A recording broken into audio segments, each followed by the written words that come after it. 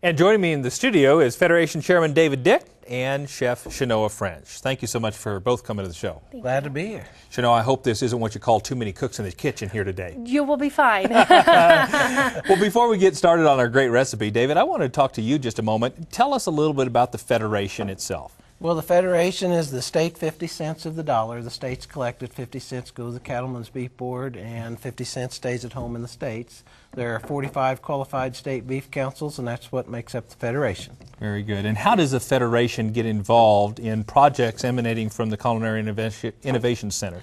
Well, there are a lot of things that 50 cents can do, and through the Federation we do a lot of recipe research, which is part of new product development, and we get things that Shenoa brings to us that are easy to do at home and tasty just the same. Absolutely, and it looks like she's already started. Shenoa, tell us what we're cooking today. Well, today we're going to do a different take on your traditional pot roast. Okay. So this is called the Southwest beef pot roast, and what I have is usually a 3 to 4 pound bottom round. All right. So this is one of our lean cuts that we've used, and I've started rubbing a little bit of cumin. You can use fresh ground cumin, or you can buy it at the grocery store, and just about 2 teaspoons, rub it all over the roast. So it gives you some nice flavor. Sure. Over here you have a nice big stock pot. I've added a little bit of oil, and you heat it up. And what we're going to do is, the importance of that heated oil is we're going to get a nice sear, which will help impart the flavor when we do some braising, which is what this recipe requires. So, gotcha. And you would even do this in a crock pot kind of a you situation. could do this recipe in a crock pot, but we would recommend that you sear and you brown first and then go ahead and throw it in the crock pot.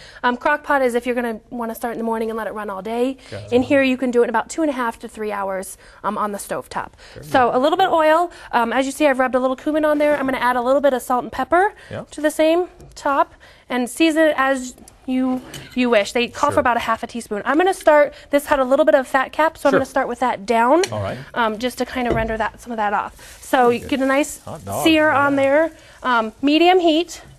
Add just the rest of those little sprinkles on here. And what this does is you just kind of let it brown on all sides. So hot pan, you'll hear a little the sizzle.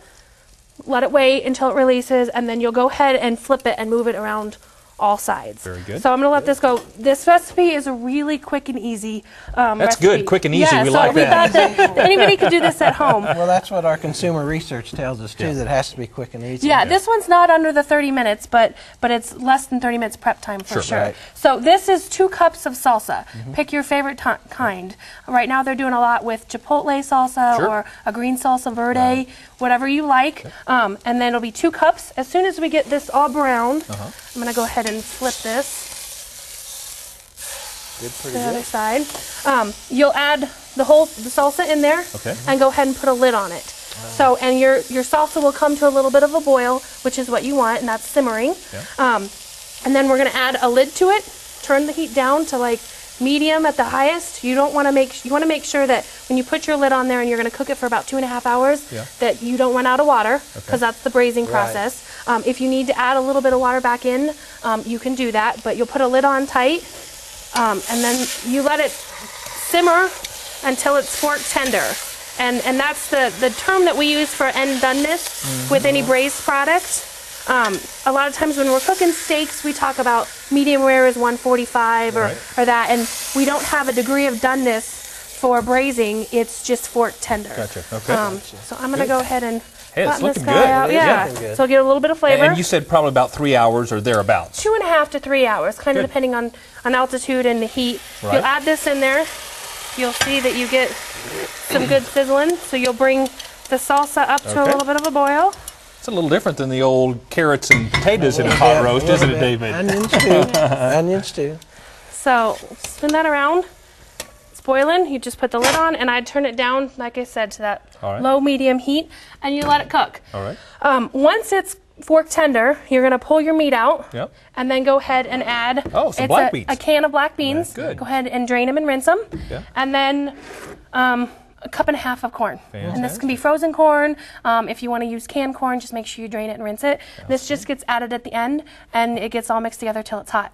And then you pull it out and go ahead and slice it up. Look at this. And then this David, can be now that looks good. That does look good. We've served it over here. This side has a little bit of brown rice. On the right over there is a little white rice, so you can kind of depend whatever the family wants, and some corn chips. Well, David, I don't know if that's Southwest Missouri, but it's certainly a Southwest recipe, and it looks delicious. Now, you can get details on this recipe and other great beef dishes on our website at cattlemantocattleman.org.